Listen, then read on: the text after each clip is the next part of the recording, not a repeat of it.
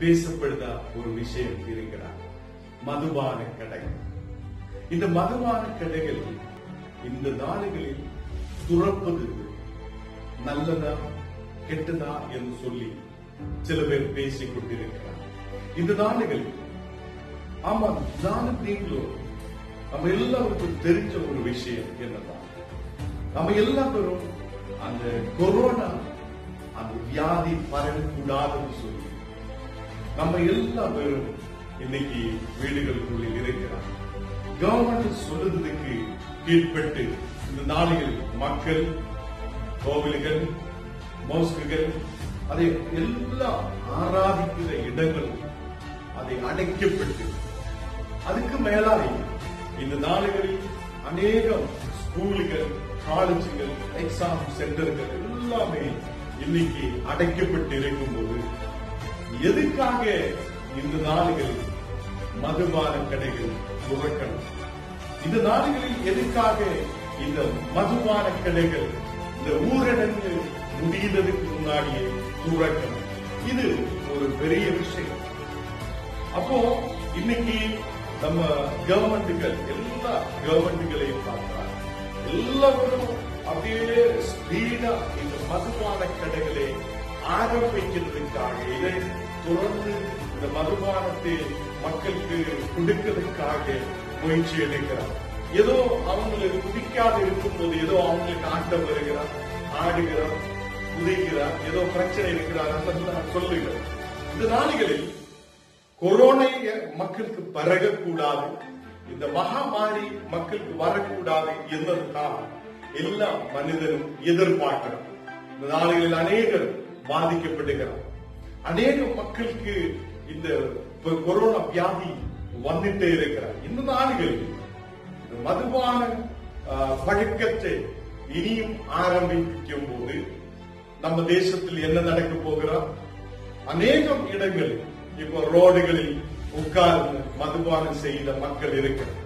கூட்டமாய் உட்கார்ந்து மதுபானம் செய்த மக்கள் இருக்கிறார். அங்கங்க உட்கார்ந்து இந்த மதுபான போட்டில்கள் அதே அங்க உட்கார்ந்து அவங்க மதுபானத்தில் ஏற்படுகிறார். அப்ப இதெல்லாம் மனிதனுக்குள்ள கெட்டுப்பாடுக்குள்ளே கொண்டு வர முடியாத ஒன்றாய் இருக்கிறார். நாம் இப்போ ஆந்திராவில் பார்த்திருக்கிறோம். அநேகர் அந்த கொரோனா இருக்கிறதே தெரிஞ்சாலும் தெரியாத மாதிரி அவங்களுக்கு மதுபான போட்டில் தான் பெரியது என்று சொல்லி அப்படியே வந்து ஒரு டிஸ்டன்ஸ் இல்லாத வந்திருக்கிறார். இப்போ என்ன டிஸ்டன்ஸ் உங்களுக்கு கீப் பண்ண முடியாது இருக்குதா? அப்போ டிஸ்டன்ஸ் கீப் பண்ண முடியாது இருக்கிறதுக்கு காரணம் இந்த மதுபான கடைகளை துறப்பதற்கு தான். இந்த நாடுகளில் மதுபான கடைகள் துறந்து வைத்ததுனால அநேக இடங்களில் மக்கள் கூட்டமாய் ஓடி வருகிறார். கூட்டமாய் வரும்போது அங்கே அவங்களுக்குள்ள டிஸ்டன்ஸ் ஒன்று கிடையாது. அவங்களோட நோக்கம் என்னன்னா, எப்படியாவது ஒரு பாட்டில் எங்களுக்கு வாங்கணும், அதை அப்படி அடிக்கணும், எங்கேயாவது படுத்து தூங்கணும், கொரோனா வந்தாலுன்னா இங்க மக்களுக்கு பரவியாலுன்னா வேற எவனாக்கு வந்தாங்க என்ன என்னுள்ள ஒரு கேள்விக்குரிய விஷயம் அங்கே இருக்கிறது. இந்த நாடுகளில் கவர்மெண்டும் மினிஸ்டர்ஸும் எல்லா ஸ்டேட்டிலும் நம்ம இதை பற்றி நினைக்க வேண்டும். இந்த நாடுகளில் அநேகம் ஸ்கூல்கள் அடைக்கப்பட்டிருக்கிறார். அநேக இடங்களில் மக்கள் வேலைக்கு போகாமலே வீடுகளுக்குள்ளே இருக்கிறார். இந்த வேலை வாய்ப்பு உருவாக்குறது முக்கியமா? அதான் இந்த நாடுகளில் இந்த மதுபானத்தை கொடுத்து பணம் சம்பாதிப்பதில் நாம் இன்ட்ரெஸ்ட் காட்டணும். அப்போ இந்த நாடுகளில் கொரோனா பெருசல்ல, மக்கள் பெருசல்ல. இந்த நாடுகளில் இவங்களுக்கு இந்த வியாபாரம் செய்யணும், இந்த மதுபானத்தை விற்று நிறைய பணம் இங்க வரணும். இதுதான் ஒரு ஐடியா அல்லாத இந்த மக்களுக்காக நல்லது செய்யணும்னா நானும் நீங்களும் என்ன நினைக்கும்? இன்னைக்கு மதுபான கடைகள் வேண்டாம் என்று நினைக்கும். அப்போ ஆந்திராவில் நம்ம பார்த்திருந்த ஒரு வீடியோ பார்த்திருக்கிறோம். அநேக மக்கள் ஒருத்தருக்கு மேல ஒருத்தர் ஏறி ஏறி ஏறி இந்த மதுபான பாட்டில் வாங்குறதுக்காக முயற்சி எடுக்கிறார். அப்ப இந்த மதுபான பாட்டில் வாங்குறதுக்கு முயற்சி எடுக்கிறதுக்காக அவ எப்படி வேணாலும் இறங்கி ஓடும். எந்த கேமராவுக்கு உங்களால சம்பாதிக்க முடியும்? இவன் எல்லாம் எங்கேயாவது உட்கார்ந்து எல்லாரும் உட்கார்ந்து இந்த மாதிரி மதுபானத்தை செய்யும் போது எந்த கேமரால ஒரு 500 போலீஸ்காராலேயோ இது கட்டுப்பாடுகளை கொண்டு வர முடியும்? இவ்வளவு நாள் நல்லபடியே நம்ம தேசத்தில் மக்கள் அடங்கி ஊருக்குள்ள இருந்திருக்கிறார். இந்த நாளில் மக்கள் நல்லபடியே வீடுகளுக்குள்ள இருந்திருக்கிறார். அநேகர் சொல்லி இருக்கிற வீடுகளுக்குள்ள நல்ல சமாதானம் இருக்கிறார். என்னன்னா நம்ம கணவன்மார் நல்லபடியே இருக்கிறார், குடிக்காது. அதே பிள்ளைகள் நல்லபடியே இருக்கிறார் என்னெல்லாம் அநேகர் அப்படி சொல்லி இருக்கிறார். இந்த ஒரு சமாதானத்தை இந்த நாடுகளில் கெடுத்தியது யாரு? நான் யாரையும் குறை சொல்வதற்கு வந்தது கிடையாது. அப்போ இந்த நாடுகளில் நாம் சபைகளை அடைத்திருக்கிறோம். நம்ம இந்த கொரோனா மக்களுக்கு பரகக்கூடாதுன்னு சொல்லி அநேகம் சபைகள், அநேகம் ஆலயங்கள், அநேகம் அதே கோவில்கள், மோஸ்குகள் எல்லாமே அடைக்கப்பட்டிருக்கும் போது இந்த நாடுகளில் பெருசாய் எடுக்கிறது மதுபான கடைகளா.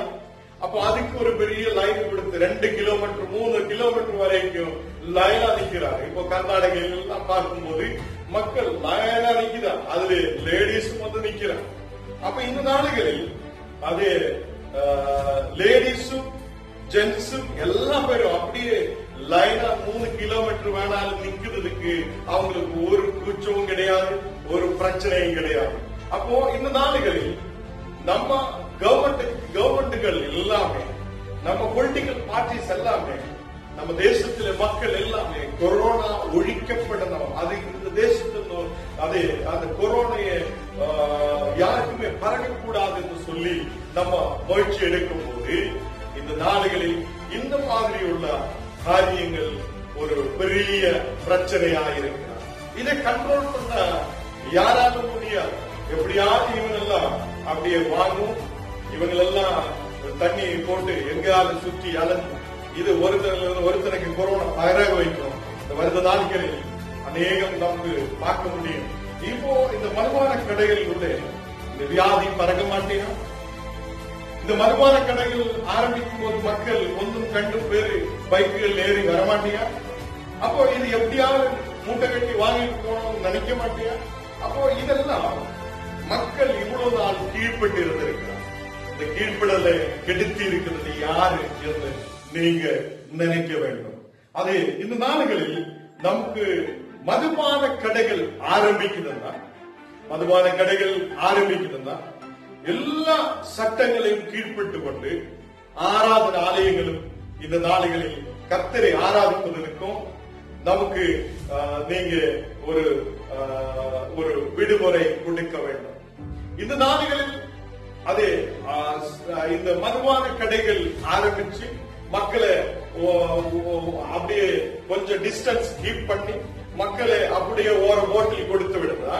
நாங்களும் ரெடியா இருக்குது, நாங்க எல்லாரும் மாஸ்க் போட்டு நாங்க என்னென்ன அதுக்கு தேவையான இது பண்றோமோ அது நாங்க எடுத்து நாங்க அதுக்காக முன்னாடி போவதற்கு நாங்க அது முன்னாடி வருவதற்கு ஆர்வத்தோடு இருக்கிறோம்.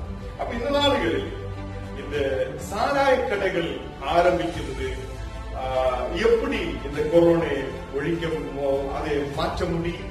அப்போ அது யார் நீங்களும் நினைக்க வேண்டதா இருக்கிறார். அநேகம் சொல்லும் நம்ம இங்கிலாந்துல அந்த பிரிட்டிஷ்காரோட மக்கள் நமக்கு கொடுத்த எல்லாவற்றையும் நம்ம கீழ்ப்படக்கூடாது என்று சொல்லி அநேக ஏக்கங்கள் இன்னைக்கு நம்ம இந்தியா முழுவதும் இருக்கிறார்.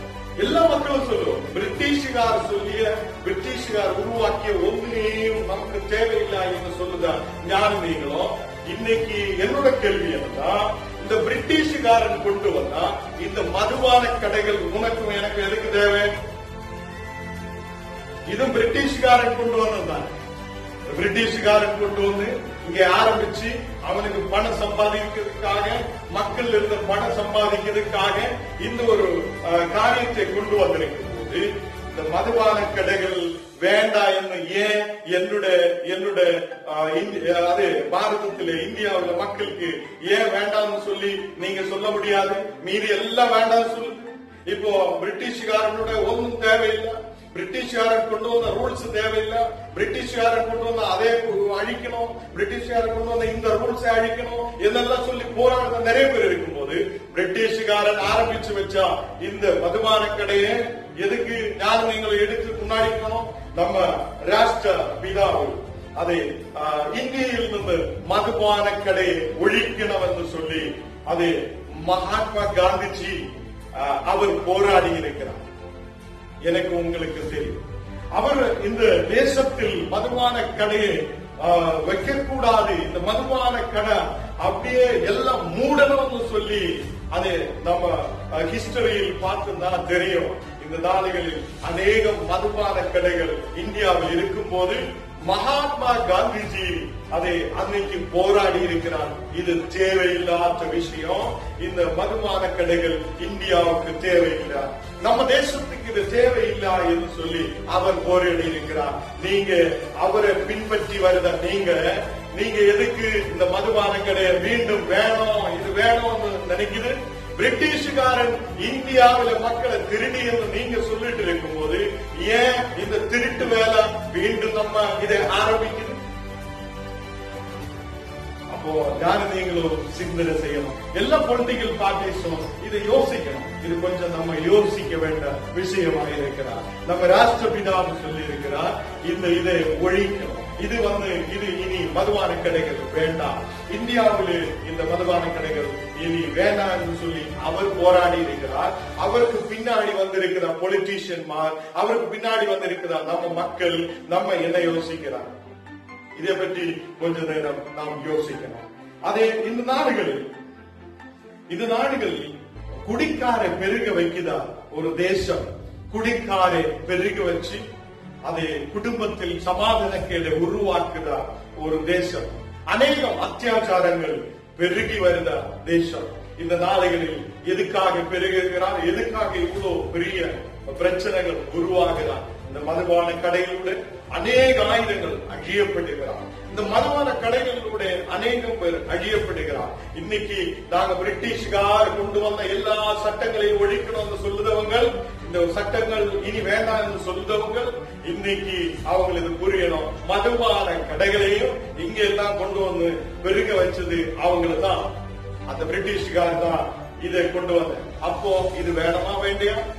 அப்ப இன்னைக்கு ஊரடங்கு முடியறதுக்கு முன்னாடியே எல்லா ஸ்டேட்டிலும் இந்த மதுபான கடைகள் ஆரம்பிச்சிருக்கிறார். ஸ்கூல ஆரம்பிக்கிறதுக்கு முன்னாடியே, எக்ஸாமுகள் முடிக்கிறதுக்கு முன்னாடியே இப்போ தேவை என்னன்னா மதுபான கடைகள் தான். அது எப்படியாவது இவனுக்கெல்லாம் குடிக்க கொடுத்து எங்களுக்கு சம்பாதிக்கணும், எங்களோட ஸ்டேட்ல நல்ல இன்கம் வரணும், இதெல்லாம் தான் யோசிக்கிறது நாங்க நினைக்கிறோம். இது ஒரு சமூக அநீதியாயிருக்கிறார். இது ஒரு ஒரு அநீதியாயிருக்கிறார்.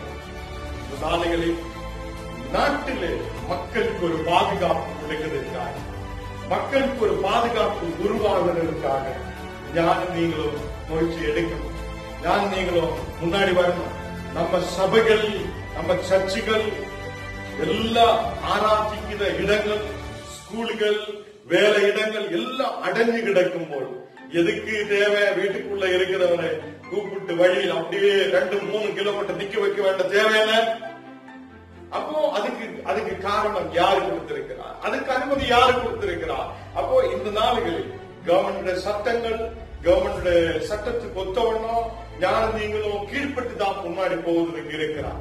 அந்த கீழ்ப்படலை இனி அந்த மதுபான கடைகள் அது ஆரம்பிக்கிறதிலிருந்து, அந்த மதுபான கடைகள் துறக்கிறதிலிருந்து இந்த நாடுகளில் அந்த சட்ட திட்டங்கள் இந்த இடத்தில் விட்டு போய் இது ஒரு சமூக அநீதியாய், ஒரு சமூக அநீதியாய் வருகிறது. அப்போ மதுபான கடைகள் துறக்குதுன்னா இந்த நாடுகளில் நாங்களும் ரெடி, அப்படியே தூரமா, கொஞ்சம் தூரமா ஒரு பெஞ்சில் ஒரு ஆளாக இருந்து நாங்க ஆராதிப்பதற்காக நாங்க ரெடி, நீங்க அனுமதிக்குமா? அப்போ அது அனுமதி இந்த நாடுகளில் இவங்களுக்கு அனுமதி, குடிகாரனுக்கு அனுமதி கொடுக்குதா? எங்களால ஜபிக்காத, ஆராதிக்காத எங்களால ஞாயிற்றுக்காலம் ஆராதனை நடத்தாத இருக்க முடியாது. அப்போ ஞானம் நீங்களும் நம்ம ஆராதிச்சுதான் ஆகணும். அப்ப குடிக்காரனை குடிக்க முடியாது, அவனுக்கு குடிச்சுதான் ஆகணும், அதனால கொடுக்குது என்று சொல்லியா? எங்களுக்கு ஆராதிக்கிறதுக்கு ஒரு பெஞ்சில் ஒரு ஆள் இருக்கணும். ஒரு பெஞ்சில் நாங்க ஒரு ஆள் இருக்கலாம், ஒரு நாள் 5 ஆராதனை நடத்தியாலும் முடிக்கலாம், ஒரு பிரச்சனை இல்லை. பட் அதுக்காக நீங்க அனுமதி கொடுக்கிறதுக்கு ரெடியா? அப்போ இன்னைக்கு சட்டத்திட்டங்களுக்கு நாம கீழ்பட்டு இருக்கிறோம். இந்த நாடுகள் எல்லா மக்களும் இந்த கவர்மெண்ட் சொல்லுது, இனி நீங்க 100 நாள் இருக்க சொல்லியாலும் நம்ம 100 நாள் இருக்கிறதுக்கு ரெடியா இருக்கிறோம். எதுக்குன்னா இந்த வியாதி மக்களுக்கு பரவக்கூடாது. மக்கள் எல்லாம் இருந்திருக்கிறார் இந்த நாடுகளில். அப்படி குடிகாரன் எல்லாம் அமைதியா வீட்டுக்குள்ள இருந்திருக்கிறார். அவருடைய வீட்டுக்குள்ள ரொம்ப சமாதானம் இருந்திருக்கிறார். அவருடைய வீட்டுக்குள்ள மக்கள் ரொம்ப நல்ல அமைதியா இருந்திருக்கிறார். இந்த நாடுகளில் இதை துறந்து விடும் போது இந்த நாடுகளில் என்ன நடக்கும்? அங்க பிரச்சனைகள் ஆரம்பிக்கும். இவன் போதிச்ச மாதிரி எங்கேயாவது அப்படியே பதித்து தூங்கி இருக்கும், எந்த இடத்தில் வேணாலும் போயிட்டு இருக்கும். இந்த மாதிரி சூழ்நிலை எதுக்கு நம்ம உருவாக்கணும்? அதே அப்போ இந்த நாடு